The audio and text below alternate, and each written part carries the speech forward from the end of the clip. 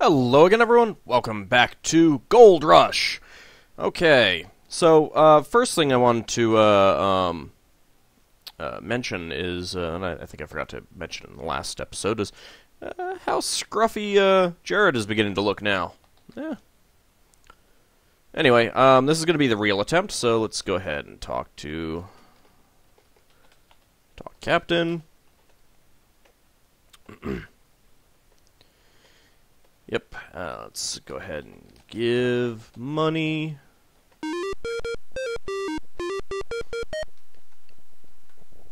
Okay. Now, I was hoping I'd get an actual failure message for choosing the young oxen, but I don't know if or when that happens. Let's go ahead and buy oxen. Sure. The man says, "These mature oxen are weathered, tested, and true. I am sure you will not be disappointed. I'll deliver them to your company camp before nightfall." So you got the little musical cue to tell you that that was the right choice to make. Anyway, let's go ahead and talk Captain. Talk Captain. There we go.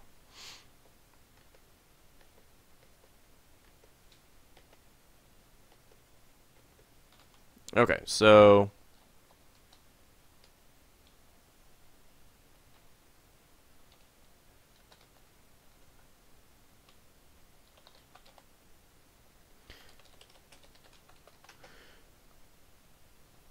alright, I'm going to go ahead and pause it while I wait for the grass to grow. I'll see you back momentarily. There we go. Your keen eye has noticed that the plains are growing greener every day. The mud is beginning to dry. Okay, let's go ahead and speed it back up.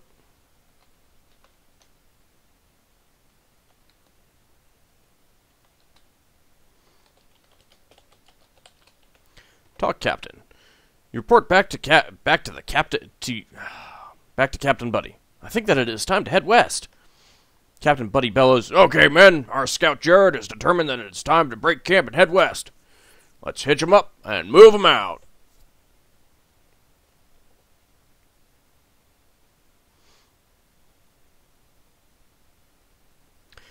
It is 2,100 miles to California, but after only a few miles, your company and every other company heading west realizes that the wagons are too heavy. You begin what will be the start of a continual process, lightening the wagons. The traffic is very heavy leaving Independence. There must be hundreds of wagons, usually pulled by 6 to 8 mules or oxen, on the trail. The trails become deeply rutted, making passage difficult. Wagon axles break, wheels fall off, wagons sink up to their axles in mud. If they cannot be pulled out, they are abandoned. 45 miles down the trail forks. To the south is the Santa Fe Trail. To the north, the Oregon-California Trail. Woohoo, Oregon Trail! Very few take the southern route. It isn't long before the first Indians are encountered. The first Indians encountered are the Shawnee and the Potawatomis. Much to the surprise of most travelers, and disappointment of some, they are very friendly and helpful. Crossing the Kansas River. Apparently we, whoa. There was nothing you could do. Sometimes terrible things happen. What? What happened? The dreaded disease of cholera has knocked on your door. Your misery is over. Well, I wasn't expecting that. Alright, let me, get back on the trail, hopefully without cholera this time. See you momentarily. Okay, let's see if I do better this time. See if the RNG does not decide to screw me over. Oops, you fall from the raft into the strong current. You are swept downstream, never to be heard from again. Well, you know, I actually did kind of want to show off many ways that you can die in this game. And apparently the game has decided to help me along with that. There was nothing you could do. It was just an accident. Yeah, see, most Sierra games, they screw you over for doing the wrong thing. Gold Rush, it screws you over just to screw you over. Thanks, game. This swift current has ended your dreams of fortune.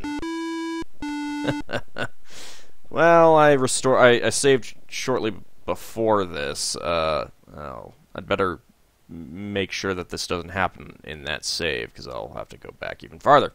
Alright, be right back. Yay, I made it across the Kansas River. You are now approaching the land of the Pawnee Indians. This is the tribe of Indians that is most feared by the travelers. It is necessary to keep a keen watch at all times. Well, I guess I dodged that one.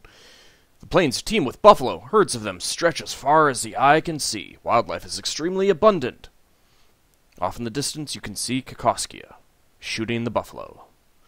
But the traveling masses do little to preserve their surroundings as they make haste to the west. While traveling the trail, you find that those who have gone before you have left a trail of litter and garbage. And there are no littering laws yet on the books. If there was no trail, you could have hardly noticed.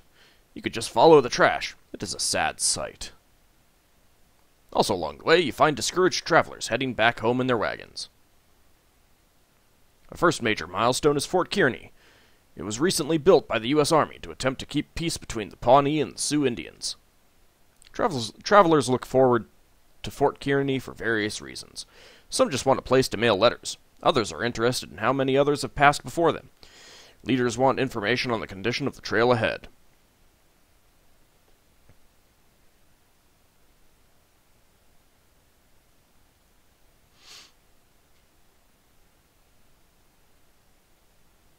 The trail is wide and easy to traverse. The Platte River provides an ample supply of water. Between Fort Kearny and Fort Laramie, the company should average 17 miles per day. The upward slope is so gentle that the animals barely feel the grade. Discarding those unnecessary items in Fort Kearny really paid off. The captain advises the rest of the company that this will be the easiest part of your trip, so you'd better enjoy it. I think I'm going to go ahead and save it.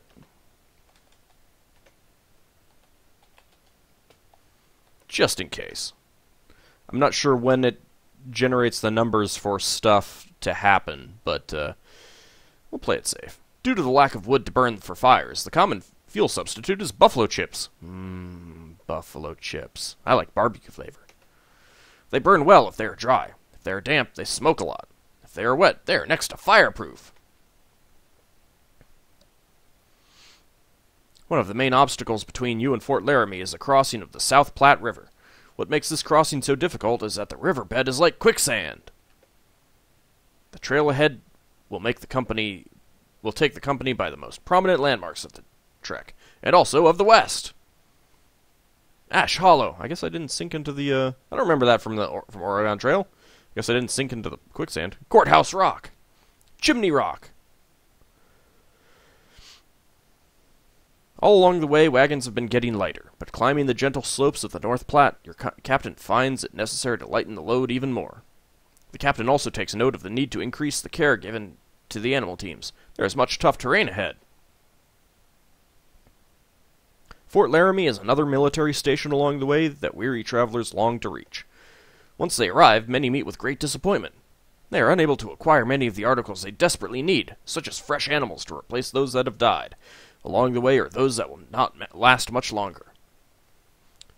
You could have all the money in the world, and it would be useless. They just aren't available.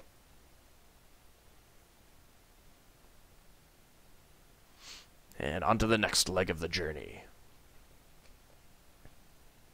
Leaving Fort Laramie, the scenery changes abruptly.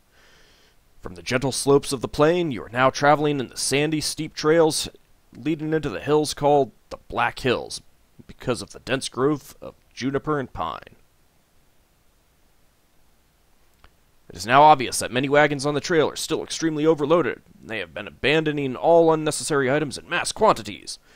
Abandoned articles consisting of bacon, bacon, sugar, sugar, camp equipment, cooking utensils, clothes, household furniture, stoves, gridirons, carpenter's tools, blacksmith anvils, crowbars, drills, augers, gold washers, chisels, axes, trunks, spades, plows, large grindstones, baking ovens, kegs, and barrels are everywhere. One company once in the Black Hills finally discarded an entire sawmill that they planned to operate in California. Anything of any value that was discarded was usually ruined in some way so that successive travelers would not be able to use the item. As for your company, the captain orders that every item that isn't essential to the trip must be discarded, no matter how small. Fortunately for you, the solid gold coin you brought with you from Brooklyn was in your pocket, so you still have that. The letter from your long-lost brother Jake was in your hip pocket, along with the gold flake under the stamp, so that is still with you. Your family photo fits in your pocket, so that isn't discarded. The company decides to allow you to keep the Bible, just in case someone needs it later. Everything else is thrown from the wagon beside the trail. So in other words, if you'd brought anything other than these items with you, because you could have purchased a few things in Brooklyn, yeah, they'd be gone. The only way to cross the North Platte River is by ferry. The line of wagons waiting to cross the river sometimes reaches 20 miles in length. Impatient companies cut down trees and make their own rafts for their wagons. Go ahead and throw down a quick save here. I'll go over Temp 4 again. The scenery changes once again. The landscape is barren and dotted with sagebrush. This desert-like region has a few widely scattered ponds, most of which are poisonous pools of alkaline water. It is a gruesome sight to see the result of one of your animals partaking of the poison. Surrounding these alkaline ponds, the sages are outnumbered only by animal carcasses.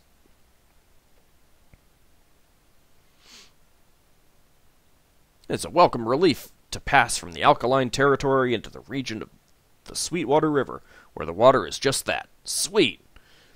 Oh, cool, we can make potions of sweet water? It's water that stems directly from the Abzu? Awesome. At the west end of the Sweetwater Valley, the trail crossed a broad plateau to the South Pass, the halfway point of your cross-country trek. A short break from the seemingly never-ending toil of crossing the country is taken at South Pass to celebrate reaching the halfway point of your journey, which coincides with the Continental Divide. You are now on the Pacific side of the Rockies. Woohoo!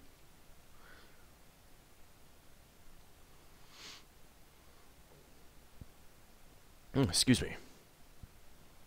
Your wagon train is now entering an arid stretch of land. It will be 50 miles before you or the animals will be able to taste the refreshing cool water of the Green River. Every container is filled to the brim with the life-giving water that will be so valuable for the next few days. Bad water, very little water. The trail across this desolate wasteland is strewn with dead oxen. The animals, as well as you, are parched and desperately in need of water.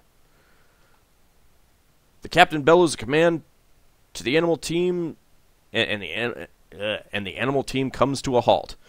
Okay, you have to be real fast here. You're at the top of the steep hill overlooking the Green River. Oops. Let's go ahead and save it on another slot.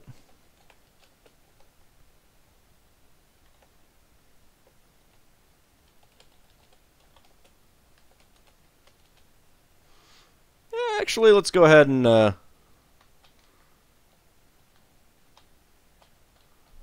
wagon begins to move, so you jump on board to avoid the long walk down the steep hill. But the only reason the wagon is moving is because the animals are very, very thirsty. The animals give it everything they've got to get to the water as quickly as possible, and they are taking you with them. Oh no, I didn't do it in time. Whee! It is no easy chore maneuvering down these steep grades. Well, shucks. I think with that, we'll go ahead and end the video. It's always good to end these Sierra games on a death. So we'll see you in the next episode.